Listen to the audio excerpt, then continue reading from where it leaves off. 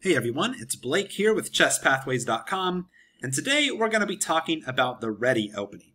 Now, I've actually heard two different definitions be given for what the Reti Opening is. Some people say that this move, 1 knight to f3, itself constitutes the Reti Opening. Some others say that the Reti only begins after knight f3, d5, and c4.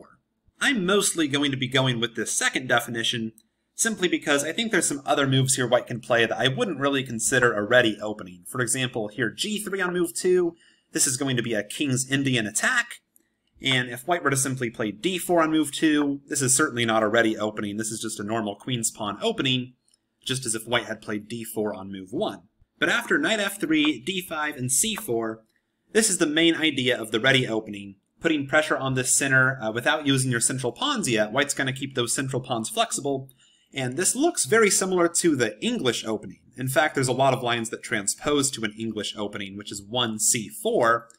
For example, if black played e6 here, this could certainly arise from an English Opening. Just to show it, that would be the exact same thing as after c4, e6, knight f3, d5. The move order doesn't really matter. So I covered those kind of setups in my video on the English, which I'll put down in the description. If black simply defends this pawn, we transpose to an English Opening.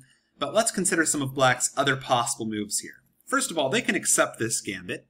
They can take our pawn here on c4. This is called the Reti Gambit accepted, but white's usually not going to have much trouble getting this pawn back, and if white can win this pawn back, now white's going to have this central pawn majority, 2 central pawns against black's 1. Very similar idea, of course, to the Queen's Gambit.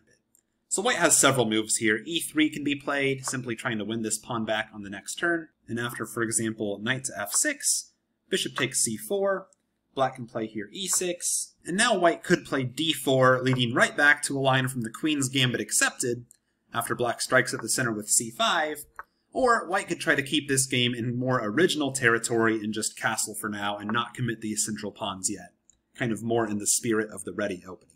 After g takes c4, white could also just play knight a3, trying to recapture here with the knight, and it's kind of a similar story here. Black's not really going to be able to hold on to this pawn too well. Black could try something like bishop e6 here, but after simply e3, maybe followed by queen c2, this pawn's just going to fall. So black usually won't play that. After knight a3, black could play something like c5, just gaining some space there in the center.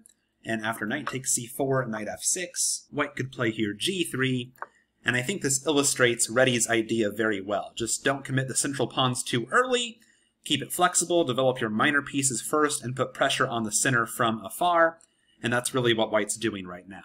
Going back here after c4 on move 2, this move order also gives black the added possibility to play d4 here and grab a space advantage.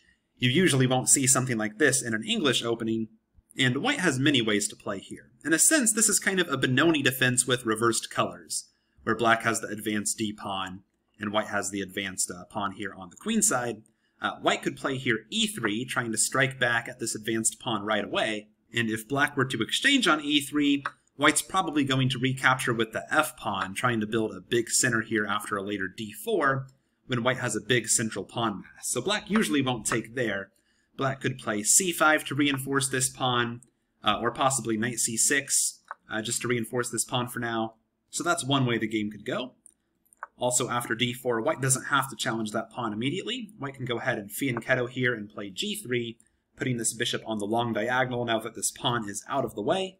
I just pulled together one sample line here.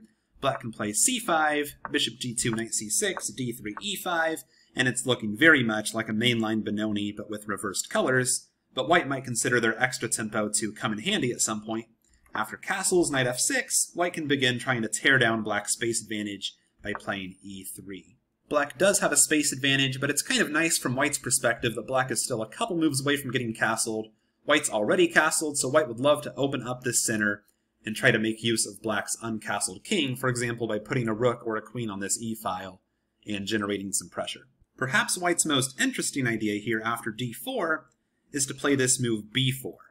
This idea is known as a gambit you can play in many Benoni-type openings, for example when black plays b5 in the Benko gambit, but here you can play b4 without it even being a gambit, just to try to stop black from solidifying this advanced pawn with c5, and it also opens the line for your bishop to go target this pawn with bishop b2, and white's hoping that this advanced pawn here could actually be a target for their pieces. After b4, it's somewhat surprising that black's most popular move here is actually f6, simply because they really need to get this pawn to e5 to have a chance to defend this pawn.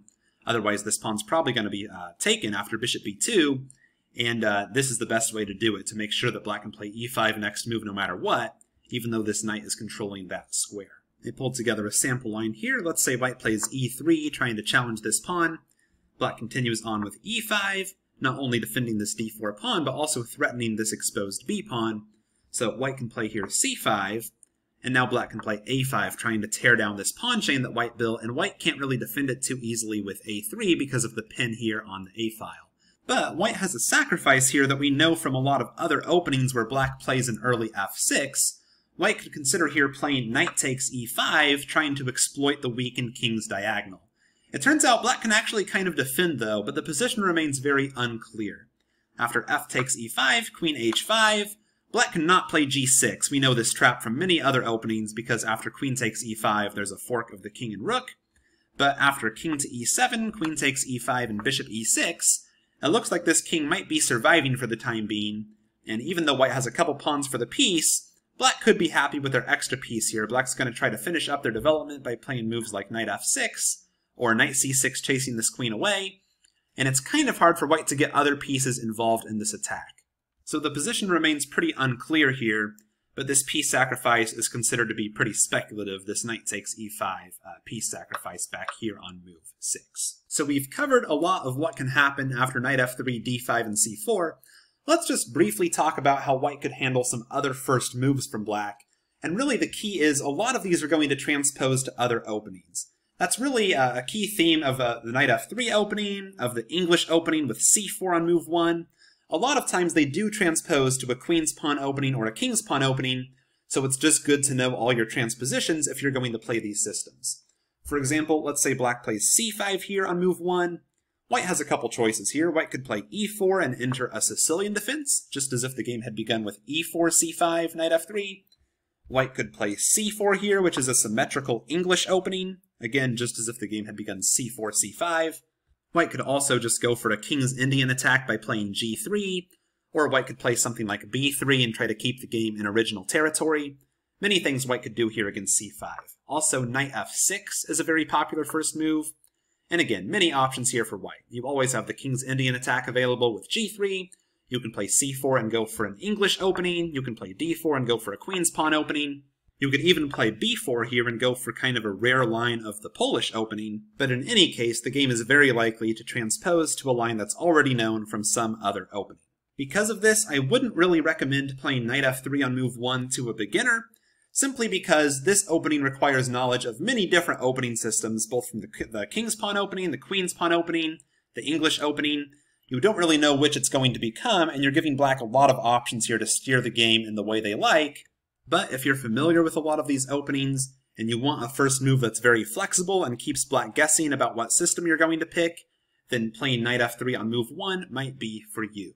Thank you very much for watching, and please make sure to sign up today on chesspathways.com. I'll put a link down in the description.